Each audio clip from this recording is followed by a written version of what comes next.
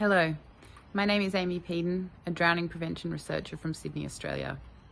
On this first World Drowning Prevention Day, we shine a light on the millions of people who have lost their lives to drowning around the world over the past decade, and highlight the impact on families, loved ones, and communities. We are committed to ensuring that no one else loses a loved one to drowning. So this World Drowning Prevention Day, I encourage you to learn more about drowning, educate yourself about the risks, and take action.